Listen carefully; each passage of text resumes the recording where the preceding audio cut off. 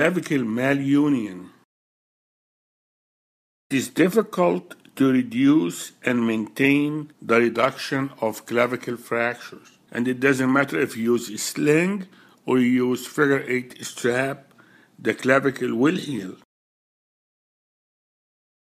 It will heal despite the displacement, and in the mid-clavicle area, in the shaft of the clavicle, there will be deforming forces, which will include the weight of the arm will pull the distal fragment inferiorly and medially, and the sternocleidomastoid will pull the proximal fragment superiorly.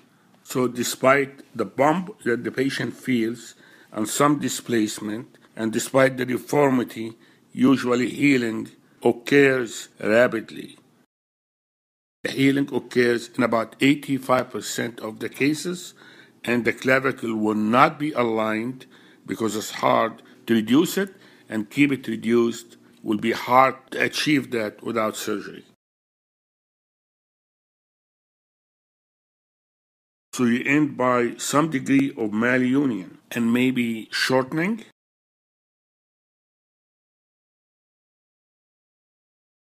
The fragments are not lined up, and the distal fragment will look like it's down and anteriorly rotated. Shortening is clinically significant because it alters the dynamic of the muscles around the shoulder. It also narrows the costoclavicular space.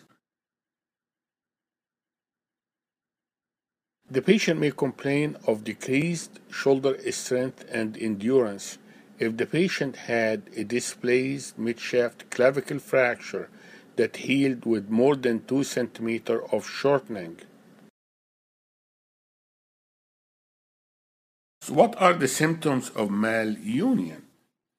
The patient may have pain, easy fatigability, cosmetic problems, especially in female. The patient may have neurological dysfunction, involvement of brachial plexus, especially on the nerve. The patient may have thoracic outlet syndrome. So you're going to decide to do surgery. So you need to know the amount of shortening by comparing both clavicle in the same film. Check for how much overlap between the ends of the clavicle.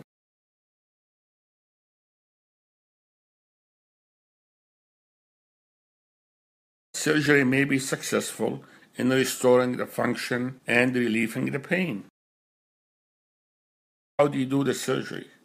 You do clavicle osteotomy in the plane of the healed fracture.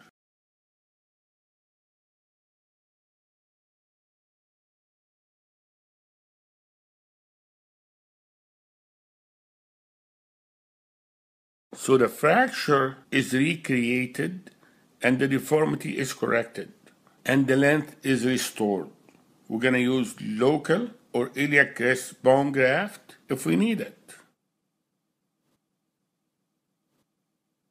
And if you do an osteotomy and reduction of the clavicle to its pre-injury position, and you find out that will leave you a significant bone defect at the osteotomy site, then you will need tricortical piece of bone at the osteotomy area. It's probably better to use a pre-contoured clavicle plate in the superior position with 6 cortices in each side of the osteotomy. Thank you very much for listening. This video is for educational purposes only. Please consult your doctor before you make any decision about your medical care.